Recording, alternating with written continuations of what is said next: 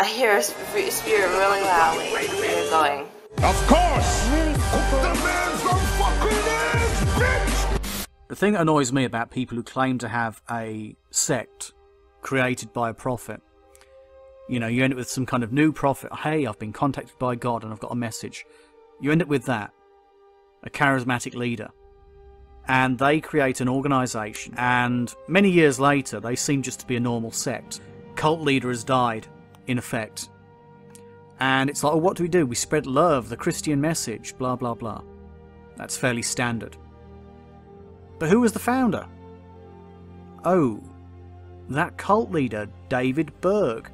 The organisation, the Family International, was founded in 1968 by David Berg, who created a sex cult and his own personal Bible and a lot of propaganda, basically manipulating people into sex to draw them into the organisation.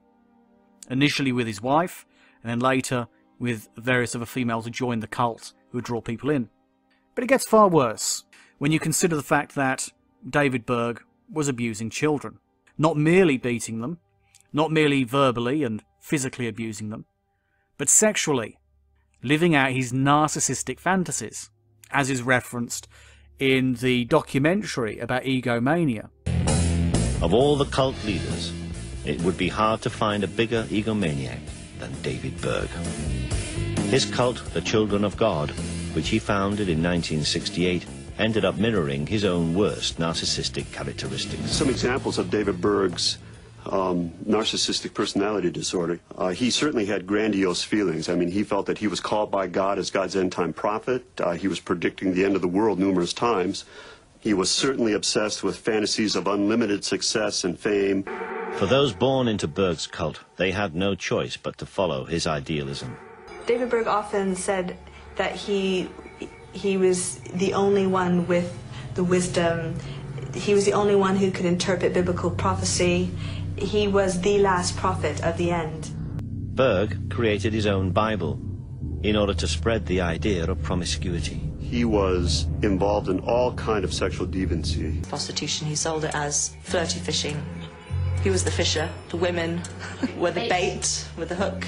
And these lonely men, lots of money, were the fish. Berg's idealism began to catch on.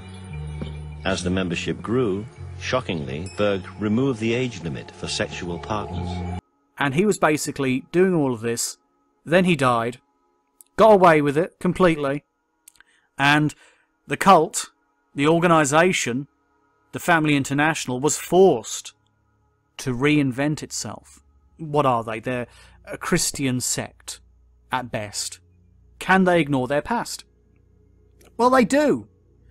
If you speak to them and any of their members, they ignore their past, or they try and dance around it.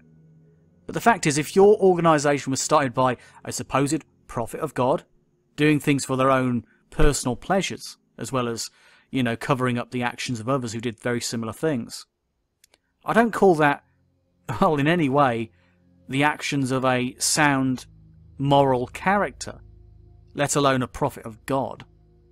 So, how do you justify that? And when you separate yourself from, oh yeah, that guy is a real evil bastard, then what's your basis for the existence of your organisation? You know, your basis was, it was founded by a prophet of God, and you were known as the Children of God.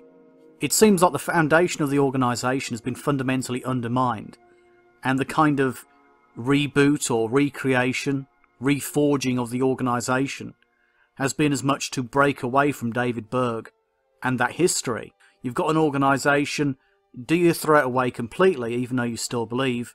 No, but you decide to move it away as far as plausible, or as far as possible, from the pedophile cult leader. So that's pretty much what you've done. And it makes some kind of sense, but as long as the organisation is still effectively the same organisation, even after many years of reform, you still end up holding on to that stigma. I think Robert almost comes with a deep psychosis.